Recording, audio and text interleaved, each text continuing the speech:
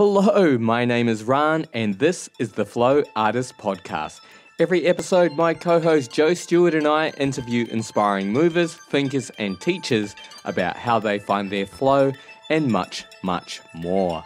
I hope you're having an absolutely wonderful day. I'm having a great day myself so far. I am excited.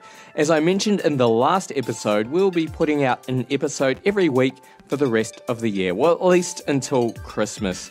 This is because, as well as releasing our episodes with Yoga Australia, we have many other amazing interviews we really wanted to release, including our conversation today with Manoj Dias.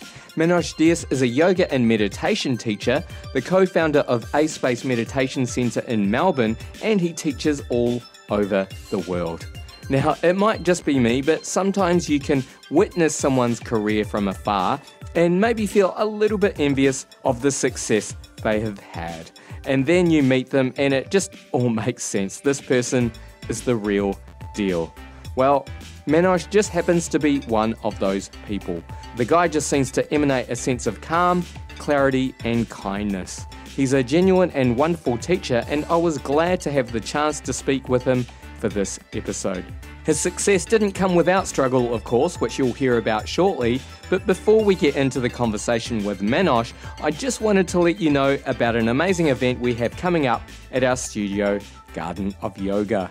Our workshop with Amy Bell, Guiding Inner Journeys, is coming up very soon on the 12th and 13th of October, so it's your last chance to book in. This is a 2-day workshop aimed mainly at yoga and meditation teachers or anyone wishing to enhance their communication skills. In the workshop, you'll learn how to communicate effectively, verbally and non-verbally, how to connect deeply with all walks of life, how to read people accurately via non-verbal cues, and much, much more. We had a really fun conversation with Amy for the podcast a couple of months ago, so for more details you can check out our show notes at podcast.flowartist.com. Joe and I will both be at the workshop, so come and join in the fun. Alright, that's more than enough from me. I know you want to hear from Manoj, so let's get into our conversation with Manoj Dias. So good to have you here today. Perhaps we could just start with you telling us a little bit about your background and where you grew up. Oh, sure. So first of all, thank you again for having me here and for having me in this very beautiful and colourful space. Oh, our pleasure. Thank you. So my background and where I'm from. So I was born in Sri Lanka many, many years ago, and I migrated to Australia when I was 6. My formative years in Sri Lanka, I remember a lot. A lot of the things I remember were around the spiritual feelings of what it was like growing up back then. And I lived in a place called Bentota, which is down south in Sri Lanka, but I went to school in the city. And, growing up in Sri Lanka, it was really just a beautiful, beautiful place to live. I remember monks lining the roads as we were driving. I remember the sounds of the temples and the chanting in the morning. And I really missed that when I migrated to Australia when I was about 6. My family, for whatever reason, decided to move to Far North Queensland to begin with when they came here. It was an interesting choice of location, considering there were no other Sri Lankans there. There weren't anyone from my memory, not many other people from different backgrounds living where we lived. So it was a very rough sort of upbringing those first few years there. And then we migrated to Victoria and kind of regional Victoria out near Bacchus Marsh and Melton. And I've been Melbourne-based ever since. I'd love to find out a little bit more about the Theravada Buddhist tradition that you grew up with. And could you describe that tradition for us? Yeah. So the Theravada tradition is known as the first school of Buddhism, if you could call it that. It's the most conservative style of Buddhist practice as well. And it's probably the closest to the original teachings, depending on who you speak to. I'm sure everyone thinks that they're the closest to the original teachings. Exactly. So the emphasis there is on liberating ourselves from suffering. And to give you a really quick rundown of the different variations of Buddhist practice, one of the easiest ways to think of it is that the Theravada tradition is about liberating ourselves through suffering. The Mahayana, which came a little later on, known as the Greater Vehicle, the Mahayana tradition is most prominent in Tibet, Indochina, that sort of region. And the emphasis there is on not liberating ourselves until everyone else is liberated. So there's a heavy emphasis on compassion and heavy altruistic emphasis in that practice. And then there is the Vajrayana tradition, Vajrayana practice, which if you want to think of the first one being liberating ourselves, second one being liberating everyone, the third one is like, I want to liberate myself and everyone as quickly as I can. So those are the three most prominent schools. And there's also variations. There's, the Pure Land tradition, Zen tradition, Nichiren Buddhism, lots of different styles and practices within that. But they're the three main styles. There is a heavy emphasis in the Theravada tradition on meditation practice. There is also a heavy emphasis on ritual, on chanting, on community, on Sangha, as we call it. But, for much of my life, that was my understanding and my teaching. And it started with the rituals, started with the chanting. My family did it. It's very ingrained in a Sinhalese culture. And for the vast majority of my life, it's been in that training. But over the last few years, 2-3 years, it's kind of branched more into the Vajrayana teachings. And for me, that's been largely because I hit somewhat of a roadblock in my personal practice after a little while. And then my teacher at the time, who I'd been studying with for, close to 7-8 years on a daily basis, moved away and he was traveling and teaching in Europe. And there was a little part of me that had a lot of questions, but had nowhere to go for answers. And the questions I was asking of the teachers that I had access to, I didn't feel like they resonated with me. And by, again, a strange set of circumstances, I met teachers in the US, in New York, that were all in the one tradition. And I started to learn a more embodied practice. And that's really when it really evolved from what I had always known to exploring these new different styles and sides of the Buddhist practice. And so it's really great hearing about your journey and kind of sharing something that's very much ingrained in your culture and something you grew up in, and then eventually kind of branching out in different directions. And I've come to yoga from a completely different perspective. And so because I'm teaching something that comes from another culture, there's questions about authenticity and about appropriation that come up, and authenticity to the practice itself, but also being authentic to who I am and the life that I live today. I'd really love to hear your perspective on those issues. Yeah, and thank you for asking that question, because it's a loaded question. Essentially what we're asking, what we're discussing is authenticity and appropriation. And you could also put in appreciation and appropriation to that as well. But it's a conversation that is happening more and more in the wellness world, which really is, you could argue, what the world I kind of exist in. And it's a fine line that I don't have any strong answers for. I think when we look at appropriation of traditions, of practices, of people's livelihood, then it's a slippery slope. We've all seen all the hysteria in the US about people wearing blackface and then wearing a Native American headdress and things like that. Yeah, it seems like that's very much on one side of the line where you're like, yep, I can see from here that is wrong. Yeah. But then there's the stuff that's more nuanced. Stuff. Yeah, absolutely. And I think that's where it's really healthy to ask questions. So, we go into Swadhyaya, which is our yoga practice in general, right? Like, how am I benefiting from what I'm doing? And a lot of the time, I think we live in a culture where, the dominant culture, being traditionally the white heterosexual male, has colonized, certain areas and certain countries. And there's been benefits from that, both from a capitalistic framework, but also from a cultural framework. Ultimately, there's a sense of profit that comes either monetarily or in different ways. I think a lot of the time, we have to ask the question, who is benefiting from what I'm doing? And an example might be, doing a yoga class where there's chanting. And you might say, okay, we're honoring yoga. And, this is where it gets nuanced. And yes, there is an honoring of the yoga practice. But how are we honoring these people? And who exactly are we honoring? Are we honoring our yoga studio that's going to make lots of money from, us holding this event? Are the people that were the traditional custodians of this practice benefiting in any way? Why not, or why? And are these people even represented in the spaces that we're, holding these events? So for me, it's always asking a question what's in it for me here? Am I honoring where it came from? Am I honoring the roots? Am I even honoring the practice itself? And, I don't like to give strong answers on these things, because I feel like it's up to us as, yogis and meditators to really come up with the answers ourselves. But it's a slippery slope that, more and more people need to bring their awareness to. And, similar to the way that you're asking me, I think it's in asking ourselves. When I go and get that Ganesha tattoo on my back, do I really understand what it means? Am I really a practitioner of, Ganesha, and do I know the history of that? Or do I want to show the world that I do yoga? and Or do I just think it looks cool? I think it looks cool. And, this is where we have to really do our research, because we live in a time where it's sensitive. And it's not just that we're sensitive. I think there's just more awareness of these things. And, for the longest period of time, the Native Americans have been oppressed. For the longest period of time, our, traditional custodians of this land have been oppressed. But, we tend to knowingly or unknowingly appropriate their culture where there's benefit for us.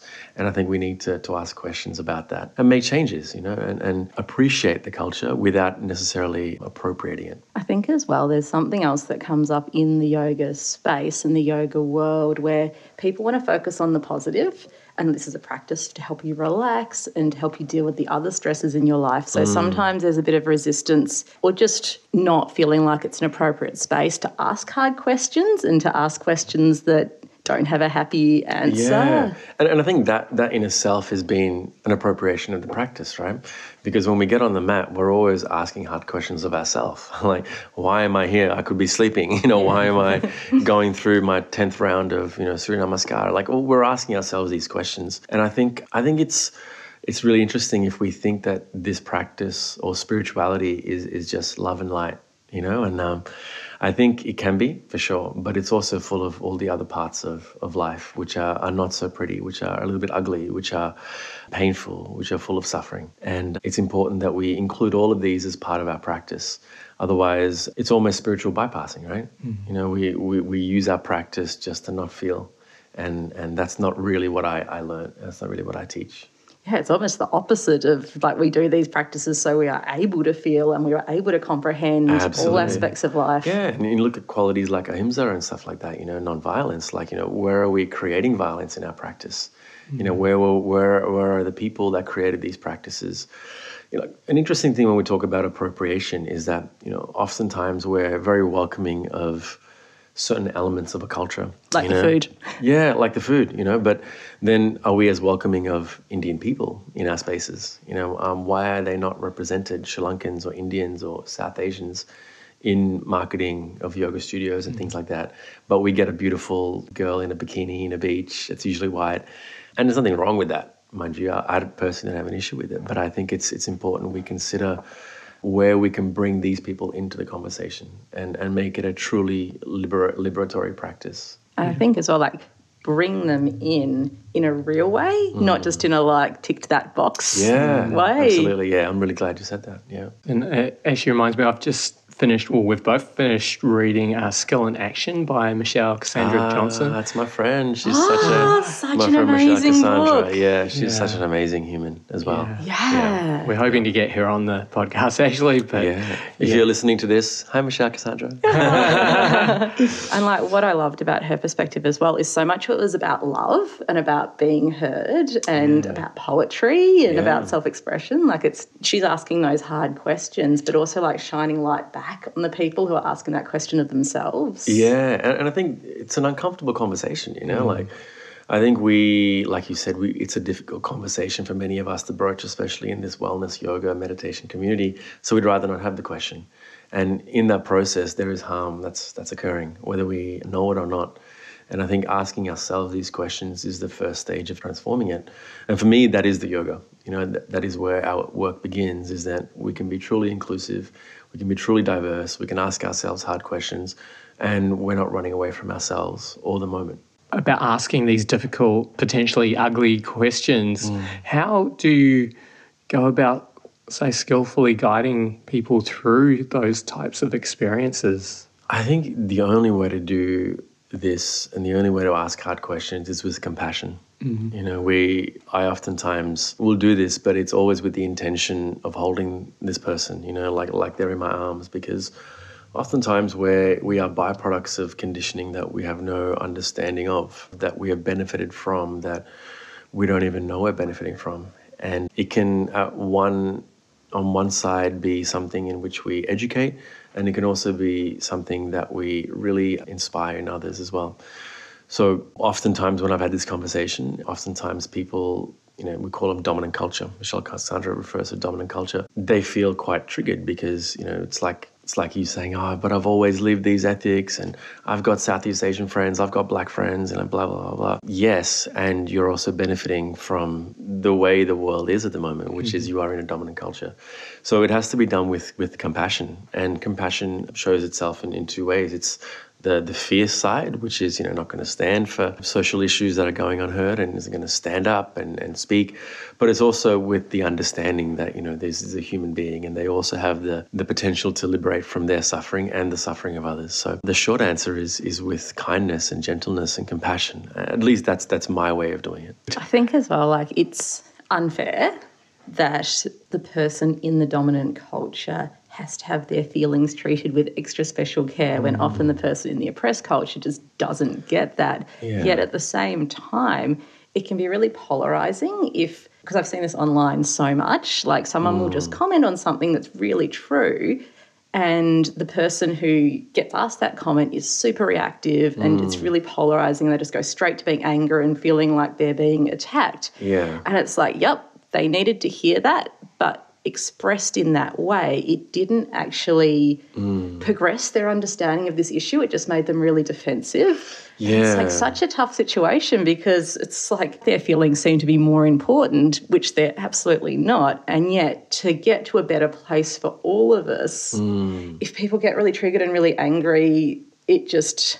like now it's worse. Now there's a bigger disconnect between... Well, I feel like sometimes it's good to feel that as well. Like that's part of the process. Yeah, and again, it's not the way I do it personally, but I feel like sometimes it's good to be rattled a little bit into being like, oh, okay, I didn't expect this. And that's the moment for us to liberate, because that's when we feel the most alive, right? Where something within us doesn't feel right and we're like, whoa, like, what is this? And oftentimes when we experience that as humans, we do one or two things. We fight or flight. And what we're being asked to do is to not do either, is to hold both of these different desires with compassion. Like, can I just be here feeling vulnerable, feeling like I'm attacked, but also feeling compassion for where this is coming from, because it's so nuanced depending on where you're asking this question. Like in the US, having this conversation is much more nuanced than it is here.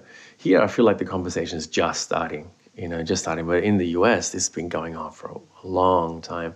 Then let's go to India, where this conversation even starts, and it's different altogether. So it's complex. There is, I don't think, one right way of doing it. In my personal experience and in the Buddhist practice, it's always with the intention to benefit all beings. So for me, I personally don't see the value in alienating someone. I see an opportunity to educate someone, but yeah, that's just the way I'm kind of built, and that's the way I tend to teach. That's a lifetime of Buddhist practice for you. Yeah. I guess as well, that's when the next question comes in. So if someone has had a really strong reaction and feels attacked or whatever, it's like, well, the next question is, why have you had this response? Like, it must have sparked a realisation that there's some truth in that, because otherwise you just let it slide by. Yeah, and I think we all have our ways of dealing with unpleasant feelings. Yeah, I've moved away from making blanket statements, because we don't really ever know. It's complicated and it's nuanced, and I feel like for each of us, it's finding our own way of having this conversation. I think just having the conversation is the first place to begin with, because it sparks interest. And the more I've done it this last year, the more people being like, oh, I didn't even realize I was causing harm. I didn't even realize like I was oppressing this minority. And sometimes that's enough, because, the seed has been planted that, might come to fruition years down the track, but it's still being planted. And I think we have to create space for that as well, and not just go in there with our agenda and be like, I want this, I want it now, let's do it. I think it's more nuanced than that. And I guess that applies to everything that happens in a yoga and a meditation practice. Like, there is no one right way that's going to work for everyone. And if you have a really concrete set goal that this is what I want this practice to be like, this is what I want other people's experience to be, it never really works out. No. Like, all we can do is just be present. Yeah, totally. Yeah, well said. Well, this might be a complete left turn, but... I love left turns. So I remember you mentioned that Theravada is the most conservative of the Buddhist practices, and I was wondering, did you have a very strict upbringing? Yeah, I did. Yeah. I did, yeah. And I'm not sure if that was entirely because of the Buddhist practice, but I think it's also cultural. My family left a pretty comfortable life in Sri Lanka. At the time, there was a war going on, and they wanted to give me and my brother the best possible opportunity of life and to flourish. And like traditionally, we work hard. Like Sri Lankans are very hard workers, and for a family to uproot itself when it's successful in Sri Lanka and to come here and start from the bottom, there was a lot of pressure that was placed on that, and placed on us. And at the time, like I hated my parents for it, for sure. But I think as you grow older, you realize the sacrifices people make in order for you to have the life that you're having. Did you find yourself at all when you were growing up sort of pushing back against your religion? Did you struggle? I mean, the case of Westerners and a lot of Christian upbringing, many people, I guess, almost rebel. So yeah. No, you're right. So when I came to Australia, like the first few years, we still had that strong sense of spirituality and religion in our household. But as I kind of grew up and as we moved to more metropolitan areas, we weren't surrounded by temples. We weren't surrounded by monks and teachers. So yeah, for a good portion of my adolescence to my mid-20s, like I really wasn't practicing. With that being said, I had this sense of spirituality within me. Like I would always just contemplate life and meaning and purpose, and I was always a very compassionate and generous person, but I couldn't reconcile that with my Buddhist practice. It was more like I was feeling these things, but what does it mean? Like I wasn't seeing my teachers. Like it was all just a very confusing time. And it wasn't until my late 20s that I really met my teacher. I went deeper into the practice, and eventually there were periods where I thought I was going to be a monk, and I wanted to really explore my spirituality at a deeper level, but for whatever reason chose not to go down that path. Maybe it is that generosity of spirit that you've just mentioned, like rather than just being a practice for yourself, like you've just been driven to make your life about sharing this practice. Yeah. I think it was also like probably very selfish. Like I wasn't ready. Like I'm not cut out to be a monk. Or like, I love the footy. Like I'm going to have to give up the footy. Like what am I going to do? Like I think for whatever reason, like at that point in my life, like it wasn't the right time. That doesn't mean in the future it might not happen. I always contemplate it. Like it's always there at the back of my mind. And what was it about this teacher that really brought you back into the practice? It was just unconditional. And I think as much as my parents loved me, they loved me with conditions, like it was like, especially for me growing up first generation, it was like there was a lot of pressure. They bought, what their parents had taught them. But here there was a teacher, like there was a man that was just so loving in an unconditional way. Like he would take in people that couldn't afford to pay for classes. He would cook meals for people that hadn't eaten food. He would never turn anyone away, people that were suicidal, people that were extreme mental health disorders. He would welcome them. He would treat them like brothers and sisters, and I'd never seen anything like that before. But there was also a transmission. Like when I met him, there was something so special about him that I felt it like within my body, within my bones. And I think there are very few teachers that I've had that experience with. And, I still, to this day, I can't reconcile it in my mind. It's not like I can say, oh, it's because he meditated 10 hours a day. Like, I sometimes think he probably didn't for a big period of time meditate at all, but there was just something in which I would come one day to have coffee with him, and he could just look at my eyes and he knew exactly what was happening, and he would be like, how are you dealing with this? And I'm like, how do you know that? What the hell's going on? And it was just really special. And, he taught me how to understand my mind. And he taught me to be unconditional in my generosity and unconditional in my spirituality, but also to not identify with it as well. Because we talk about Western adaptation of spirituality, like sometimes we can take it on to the point where we just go down this one very specific path. We turn our backs on conventional life, or, we start to tell people off for living their life a certain way. And he really taught me not to identify with anything. So he said, like, if you're going to buy clothes, nice clothes. If you're going to dance. If you're going to, I don't drink often, but, if you're going to drink, get drunk. But then realize the impact these things have on your life, and don't identify yourself with being this spiritual person, because that's another identity that we wear. Just like the identity of a businessman or identity of someone that's a victim, it's another coat that we wear that can cause us suffering. I guess that links us a little bit back into like your early 20s where you worked in marketing, right? And kind of had a really high-powered, high-pressure career. And do you want to share a little bit about that time? And It was a very interesting time. To be completely honest with you, I grew up thinking I had to have the white picket fence, the wife, and enough money to have kids and to live a comfortable life. And I got to a point where that was almost a reality for me, but I was deeply unhappy. There was an inner calling in me that kept on asking, like, what is it that I'm meant to do? Because this doesn't feel like it's my life. I can't see myself crunching numbers and working for this financial institute. It just didn't feel right at all. And life has a funny way of giving you the answers that you ask for. And for me, it came first with a pretty serious panic attack that I had at work. And I'd probably been operating under anxiety for about 2-3 years. That was probably misdiagnosed or undiagnosed at the time. And it became misdiagnosed as ADHD.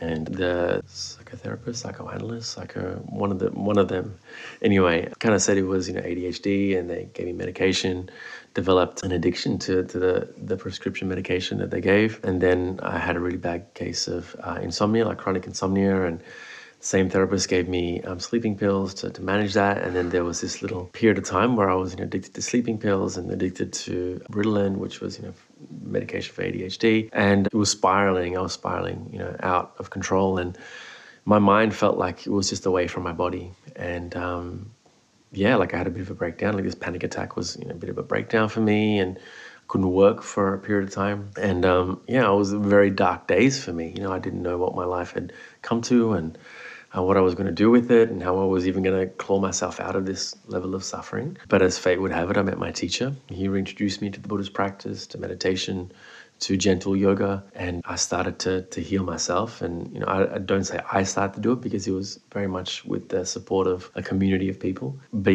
that life that I was living was not that it wasn't for me, but I just didn't have the tools to manage it. Well, and especially when you went and asked for help to a mental health professional, it sounds like that was exactly the wrong type of help, and that just put you in like a deeper hole of suffering. And I think for me, and I think that's not to say it was the wrong advice. I think it's medication and everything has its place. But for me, for whatever reason, it wasn't the right treatment. I felt, for me personally, it was very quick. Like the diagnosis was very quick, and it felt like a very quick transition. Like, you've got this, take this. And, I had no idea about yoga, meditation. And when I discovered it, it was like a light bulb went off, and I was like, holy shit, like, I could have saved myself so much suffering if I had done this earlier on. But also know that this was my path.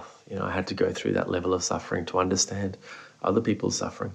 Yeah, you'd have this next level of empathy for anyone else who is struggling with those issues. Absolutely. And are there still practices or strategies that you employ today to help you manage anxiety? Yeah, I don't get it as much now, if at all. And this is the thing, I feel like we all have anxiety to some extent. And I think it can be like this taboo topic of this person has, this person hasn't. But, we go through moments when we have an anxious moment, and, now I have the awareness that, this anxiety isn't who I am. It's something that is impermanent in nature, just like everything else. So if I can just hold this experience with compassion, just be gentle to myself, not freak out, then it'll be okay. It's not going to kill me, And I also, have little techniques like breathing exercises, and I also know what foods to eat and not to eat. And, if I have too much coffee, I'll get anxiety, and it's completely nothing to do with my mind. It's just like this stimulant just has this effect on me. So there are strategies that I have, but also for me, it's more the understanding that this is a human experience, and it's okay. And I guess as well, this is a message from my mind or my body. Like, I'm not talking about chronic anxiety and debilitating anxiety, but just when you have that little anxious moment, it's like, okay, why am I feeling like this? Have I scheduled too many things in this day, or totally. Have I not had enough rest? Or absolutely, yeah. There's always causes and conditions. It's not like it just naturally springs up. There's different things that come together for us to feel that. And I know for a lot of people, traveling a lot and traveling a lot for work, and all of the disruptions to your sleep schedule and that extra layer of pressure if you're kind of doing big events and also keeping track of stuff that's happening at home would be a big pressure cooker for anxiety and stress. Do you have any strategies to traveling and how you manage that phase of your life? I'm still working on that. If I'm it's only in the last year or so that I've really started to travel and teach. And I'm still trying to work out the best way to kind of, move beyond that. But yeah, you're right. There are moments that I don't really sleep well on flights. So I'll just meditate. I don't really sleep well in different new places. So, like I'll go outside, go for walks, I'll do all that. But, now I've loosened the grip. I used to like really freak out if I had a big presentation and I didn't sleep the night before. I would go into like, oh my God, I'm going to be so bad and everyone's going to hate me and everyone's going to think I'm a fool and blah. And now I'm just like, you know what? This is just meant to happen. Like, who cares? Like, at the end of the day, like, other people's opinions are their opinions, and no one ever wants another person to suffer. So everyone is there kind of rooting for you. So just look on the positive almost a little bit, but also don't avoid what you're feeling. Just be like, it's part of life. Hello, Ran here, just popping in to let you know about our Patreon page. Now, if you're not sure what Patreon is just a simple way that you can help support the podcast for as little as $1 a month. Higher tiers get shout-outs on the podcast and a listing on our website. We also have special content just for our supporters, and we use some of the funds to have our favourite episodes transcribed for the hearing impaired, or just as a written resource that anyone can access. Our transcriptions are done by our wonderful friends at WordSlice and can be read on our website at podcast.flowartist.com. If you want to support us for just $1 a month, you can go to patreon.com/flowartistpodcast. All right, let's get back to our conversation with Manoj Dias. And so do you find that it's quite a different state of mind that you go into when you are doing a presentation to a big group as opposed to a little one-on-one session or a session with a smaller group in your home studio? No, I think it's always the same for me, actually. I think it's always the same. Like, if it's one person or if it's like 1,000 to 5,000, like for me, it's always like, these are just human beings. They, like me, want to be happy. They, like me, have hopes and dreams. They, like me, suffer. So if I can keep them in mind that these are humans and these aren't like, robots that are judging me, then yeah, I feel like I can always serve them the best way possible. Oh, it sounds like a really grounded and sensible approach. Yeah. It doesn't mean I don't, freak out before things, but yeah, I try to take myself out of it. Like, being identified with myself causes a lot of suffering. And then I'm like, it's not really about me, it's about these people. And I guess about sharing those teachings. Yeah, exactly right. Yeah. Another slight left turn, I guess. I love all your left turns. I think it's my role in the podcast to do the left turns.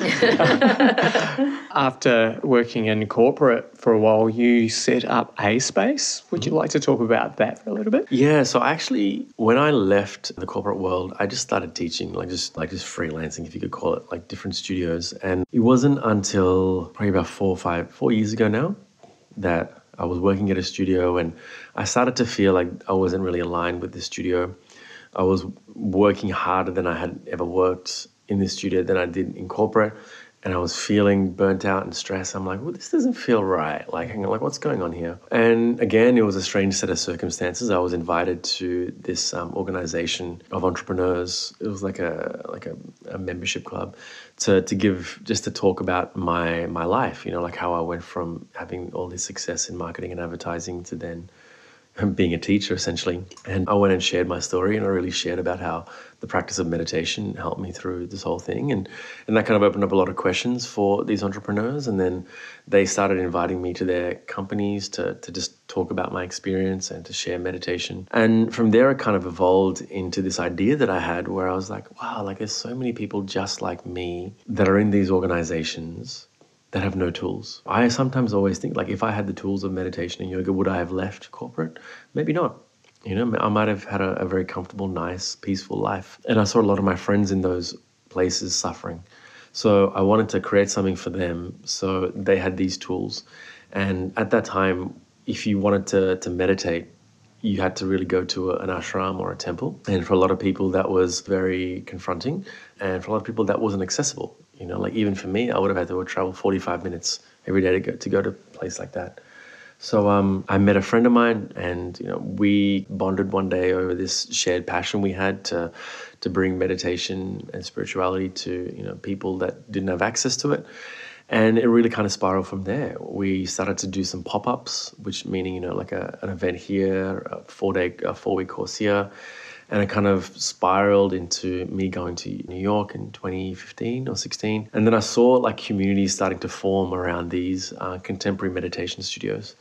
And I thought like we could do this in Melbourne. Like I felt intuitively like we had this ability to make this come to life. And we came back, and me and my business partner at the time, we were like, had 2 credit cards. We're like, let's do it. And it was literally on a hope and a whim. We maxed out our credit cards. We borrowed a little bit of money from our parents, and we opened our first bricks and mortar studio. Nice, and it was a beautiful studio. Yeah, thank you. Have you been there? Yeah. Oh, great. Yeah, it's it was a really, really beautiful studio, and I think the highlight for me was to see a community starting to form. When people would come in and they would feel like strangers, and then 2 weeks later they're like going out for coffees afterwards. And Oh, so nice. it was so nice. Yeah, it was really nice. And so you're kind of mobile now, right? Like, are you looking for a bigger space or just travelling around Melbourne a bit? Yeah, so at the end of 2017, like we needed to find a bigger space because we didn't have the space for the students that were coming in, and we kind of ran out of time. And we thought, okay, like where's our studio going to be? Is it going to be in the north side where it always was? Or is there an opportunity to go to the south side? Because so many people were traveling from the south of Melbourne to come there. So we're like, okay, we haven't got a studio. There's no rent at the moment. Let's just like explore what it'd be like to open a pop-up, in the north, the south, the east, and the west, 3 months at a time. And let's just see how it goes. And yeah, it's been really successful, Collingwood, we've had our, usual students come, but then we're in Cremorne at the moment, and it's a whole new bunch of students and such a different demographic. And it's really beautiful to see it, really beautiful to see people being drawn to it and a community starting to form around these really ancient practices. Yeah, beautiful. You mentioned about giving people tools to survive in the corporate world, I guess. And one critique I've read of mindfulness is that it enables a type of behaviour amongst large corporate entities. I'm not sure I'm expressing this question very well, but it enables a behaviour that really, I guess, puts the onus on the individual to help themselves rather than the employer, I guess, to really give a situation that is beneficial for everyone. I was wondering if you had... Yeah, I think this conversation has been going around for a little while. It was recently like a Guardian article that came out. I think, teachers were all in hysteria about it, and they were saying, what a joke and blah, blah, blah. But big part of me agrees with that article. And I think this is one of the pitfalls of taking a practice like mindfulness out of the Buddhist tradition and teaching it just as one component in itself. Yes, there's so much benefit to mindfulness and to mindfulness-based stress reduction. It has helped countless amounts of people. And, I teach a lot of that. I really respect what it's about.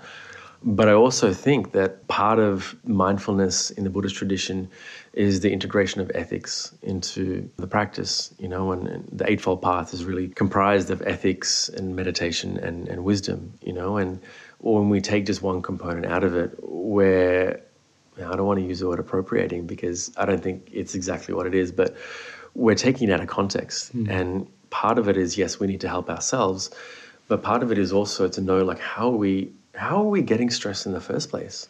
Like, it's for me now, like, I don't do many corporate functions, but I also teach people when I go in there that I'll give you strategies to, deal with the complexities of your life. But it's important you look at what's creating those problems in the first place. And it's not always the company's fault. It could be our conditioning. Like, for me, for example, my conditioning was I had to make lots of money because that's what my parents came to Australia for. So that's something that I need to look at, that no corporate should be responsible for doing it, right? But when you have a corporate company come in and they're just essentially teaching you attention regulation, then I feel like it's not that it's not wrong, but I fear that it's not complete. So yes, we need to pay attention. Yes, we need to develop focus, but we also need to look at the bigger picture. Like, is my behavior causing harm? Is my lifestyle causing harm? Is it a matter of just feeling good for 30 minutes, or is it a matter of really re-examining the way I live? I think so. To that extent, I think it's important that we consider the context in which meditation is being taught. And I think it's important, like even in corporate context, and it takes like leadership from these organizations, right? To be like, yeah, okay, if I'm going to bring someone that's going to teach my people to be happy, like I need to run the risk that these new staff members might leave. And maybe they don't want that. I don't know. I'm not sure yet. I think as well, like the whole aspect of compassion as well is so, because that's one of the criticisms, right? That compassion element has kind of been taken out of that practice a little bit. And if you are in a situation in your life where you feel like your life doesn't have meaning, when you have all of these external successes, but you're still feeling empty inside, like compassion can be such a powerful way to bring meaning back into your life and to feel like you're making the world a better place and that you matter. Absolutely. And I think, to be honest, that's the next phase of the evolution of this practice, is that I think we have reduced it down to just attention. And I think that's problematic. And many, teachers that are new to teaching might just be teaching that because it's more palatable to people, I know for sure if I go into like a football club and I'm like, all right, we're going to talk about opening our hearts today. Straight away, they're going to be like, what the fuck? Whereas if I start off by saying, hey, when your attention slips that 2 seconds after the opposition kicks a goal and, this happens, blah, blah, blah, and then you blame yourself, like that's actually not helpful. So it's around finding the language for it. But I genuinely believe like the evolution of meditation has to include compassion. Otherwise, it's incomplete. You mentioned before that you are doing a lot more travelling these days. What sort of things are you doing now? That's a good question. Sometimes I'm not sleeping on most of the time. But, a lot of that, for me, a few years back, I came to the conclusion that it wasn't enough for me just to teach people to de-stress. A, I'm not passionate about that. But B, I think we're missing a vital opportunity to really re-examine our life and the life of those around us. So I look at wellness spaces as an example. I look at yoga, meditation, healing spaces.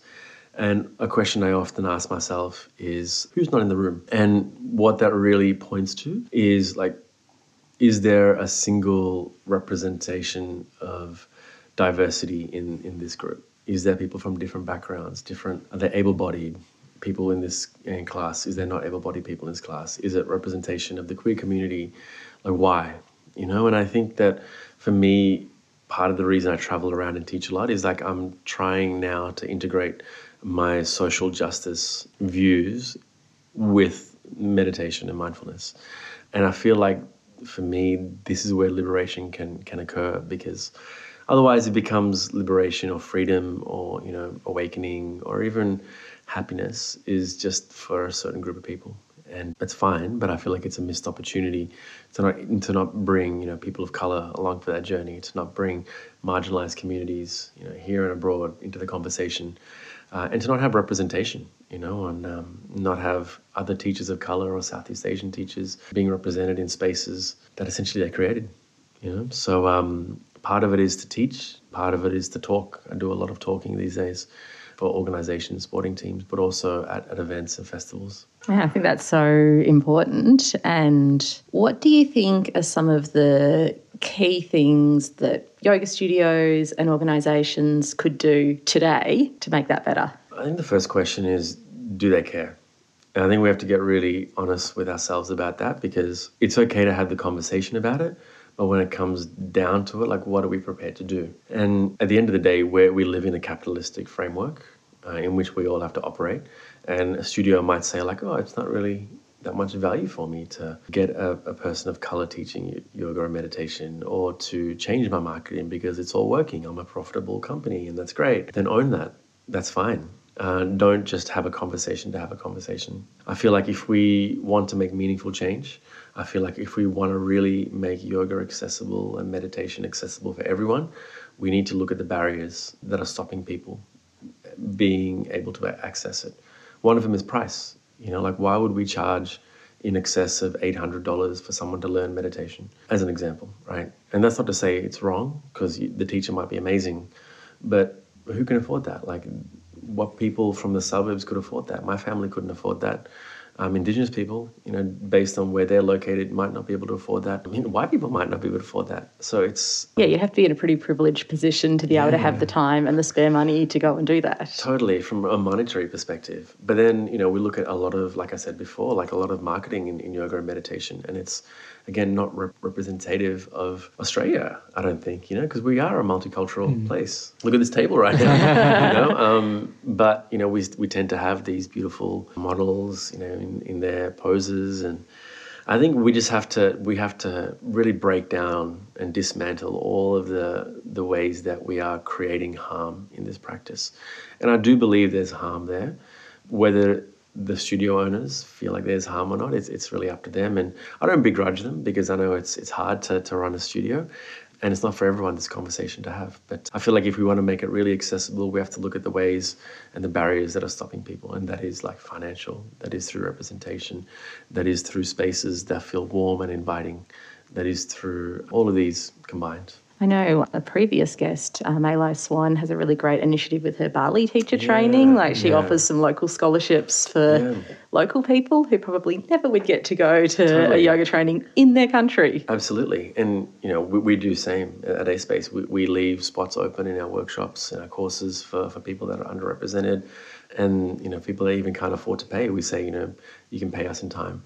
And not everyone takes us up on that. And that's cool. That's our work to do, because we also have to be aware that not everyone's ready for this work. But I think it's also nice to have those options. And Melai is an amazing human that's doing wonderful things. And I think other studios can learn a lot from that. Do you just have that on your website? Like when there's the information about the teacher training, like you just put it out there as well? There are spaces available if you don't have the financial means? For our workshops, we have that. So we have different ticketing options. And we also work with local community groups. And we say, look, we've got this amount of tickets. Anyone from your community that they want to go, then please let us know. We'll support. That's a great way to do it, because people in that community may not even think to look at your website. Totally. Yeah, a bit of an aside, but I read recently about how even requiring someone have an email address can be a bit of a barrier, because nowadays to get an email address from, say, Google, you need to have a phone number. And if you don't have a mobile phone, then... It's a slippery slope, right? And, there's arguments for and against. But if we are genuinely passionate about these are the things that we need to do. Look at all the different ways, Our studio, for example, our old studio, it had stairs. You couldn't access it through... Yeah, we have stairs as well and a narrow walkway. And, we were getting so many people, emailing, going, I'm in a wheelchair. And it used to break my heart. And I'm like, fuck, we're causing harm. This person's looking for, alleviation from their suffering. We can't offer a space. So our next space, we have to have something that's easy for people to enter. That's a given, So, yeah. Mm-hmm. And another aside, I guess, even from a hard-nosed business point of view, perhaps having a more diverse clientele that'll increase the pool of students. So it's got to be good for business, because I guess I see a lot of yoga studios. There are a lot of yoga studios at the moment, and they're all marketing towards the same people. Yeah. I mean, this is the thing, right? The more inclusive it is, the more a studio can benefit from it. But we're stuck in these old paradigms of marketing and promotion, where we can't see that there's actually a benefit here. Running a teacher training, offering 3 scholarship spots to people of color is going to benefit them, But I think, again, it's the studio and their own grip on their goals and their KPIs, and I can't speak for all of them, but I think it's an opportunity that's going begging at the moment.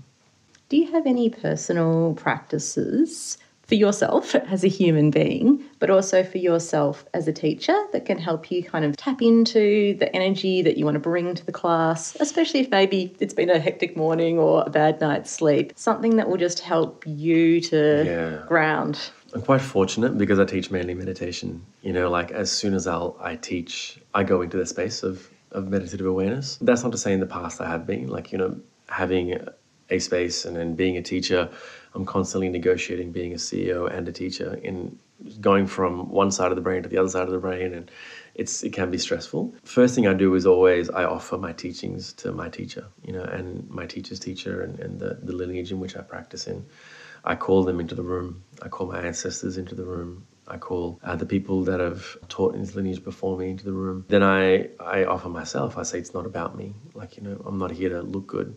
I'm here to create a space for these people to find healing. I feel like the moment I do that, I get out of my own way. It's it's not about me anymore. I become a vessel, a conduit for this practice and for these teachings. And then in the practice, I'll take 3 deep breaths. I'll connect my back to the chair, my buttocks to the floor, my legs to the floorboards, and I'll feel embodied and when I'm in my head is not when I'm in my body. When I'm in my body is when my best teaching comes out.